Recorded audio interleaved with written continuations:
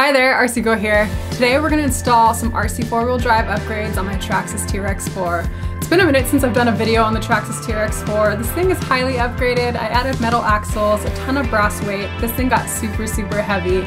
The stock tires and foams are super soft and weren't really designed for the weight that I've added to it. We're going to install some RC4 wheel drive Goodyear Wranglers, as well as some level 8 Bully Pro beadlock rims.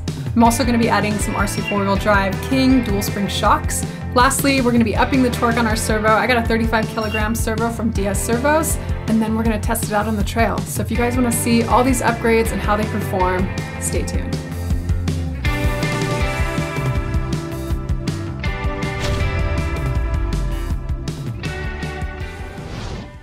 If you're new to my channel, welcome. Here you're going to find RC reviews, tips and tricks, run videos, flight videos, and other things related to RC. So if you guys want to see more, make sure you like and subscribe. Also head over to my Instagram and Facebook. I'll put those links down below. I also have a couple other videos in the works. I ordered a Timber X recently, a Mavic Mini, a SCX24, and a Tundra bush plane. Videos coming for all of these, so make sure you guys subscribe and don't miss those. All right, let's check these out one at a time and then we're going to install them. So let's zoom on in. First, we have our RC4 wheel drive 90mm King off-road racing shocks.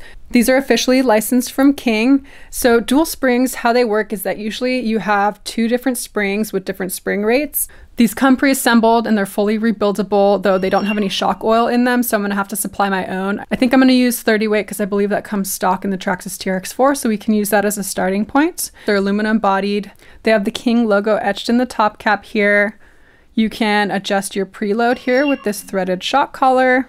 And then the shock shafts have this titanium nitride coating, so that's that goldish color here. Okay, so I did get a shock tuned to my liking. So let's show you guys how I did that and we'll do the rest. Okay, so take your shock that you added oil to. I'm actually gonna remove the bottom spring so we can cycle the shock easily. Then we're gonna cycle the shock all the way to the top. Then add your cap and you're going to overflow the oil. And you can just catch the oil with a rag. Make sure that it's sealed completely. And you want to make sure that you're not getting any pushback on your shock and that you can use the full travel. So that looks pretty good to me. I noticed that as this second spring is compressing, I'm getting a little bit of metal on metal rub here of this collar. So what I did is I took some grease and I put that underneath the collar here, just a little bit, so that we're getting really nice, smooth movement. Wipe off your excess, then we can add our bottom spring. And there we go, super smooth.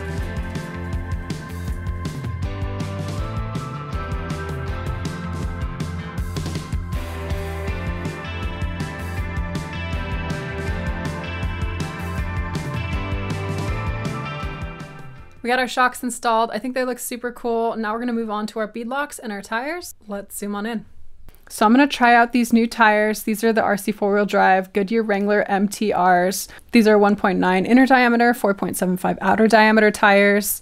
These are also officially licensed. They look super scale. They're not too soft, but they're definitely not stiff. These are a single stage foam. There's not a ton about them on RC4 Wheel Drive's website. Just like the tires, they feel moderately stiff. These tires come as a set of two, so you're gonna need to get 2 pairs to have a complete set for your rig.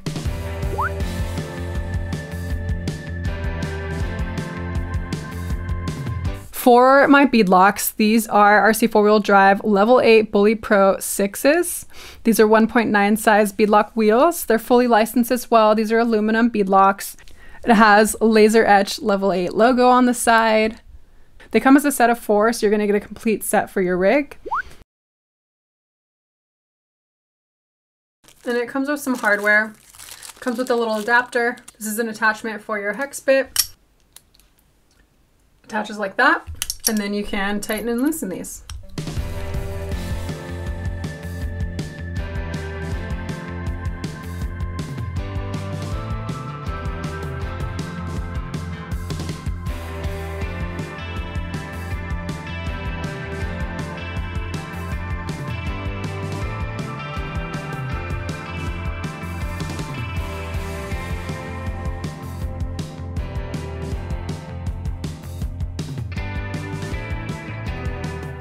All right, we got our wheels on. They look super sick. Kind of a pain in the butt to get those beadlocks on, but I think they turned out really nice. I actually couldn't get the tread to be symmetrical on each side because you would have to have a left and a right tire. I don't think they sell them that way. They still look really cool, and I'm excited to try them out on the trail. Last thing we have to do is install our servo, so let's get to that. Take it away.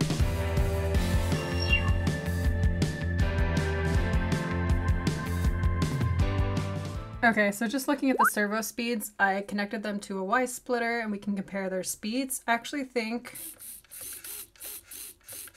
this one, the new one, might be a little bit slower, but since it's a crawler, it's not really a racer. You don't really need the fast turning speed. It's actually more scale if you turn slower. So I'm not too worried about the speed. This is supposed to be a higher torque servo though.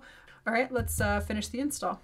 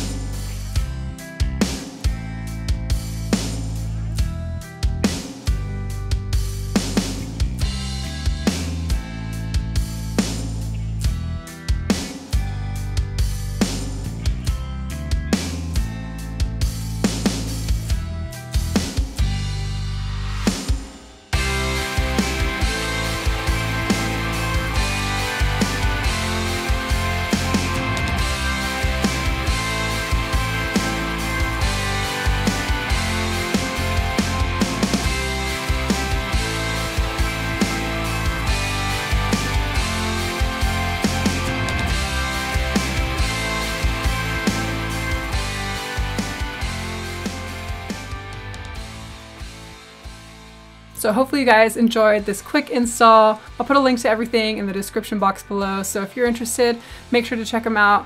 Thanks so much to RC4 Wheel Drive. As always, make sure to like and subscribe, or see you later.